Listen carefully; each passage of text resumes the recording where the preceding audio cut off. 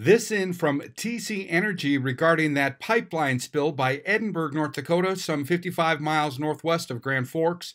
A quote from TC Energy: work continues to progress at the Edinburg incident site with about 200 around-the-clock personnel focused on cleanup and remediation activities. To date, approximately 4,300 barrels of oil have been recovered.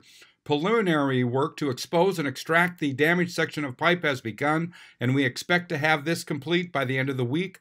The pipe will then be sent to a third-party laboratory approved by the Pipeline and Hazardous Materials Safety Administration for a full investigation. We're continuing to monitor air quality around the site and surrounding area throughout the cleanup with no concerns. Our engineers and PHMSA continue to evaluate the most appropriate restoration methods for the site. Now, that was from TC Energy.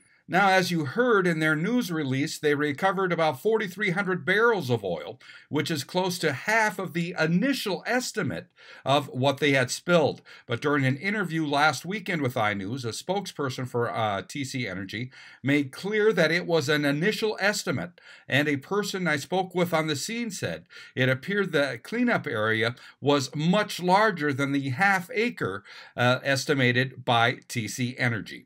I'm Neil Carlson reporting for iNews.tv.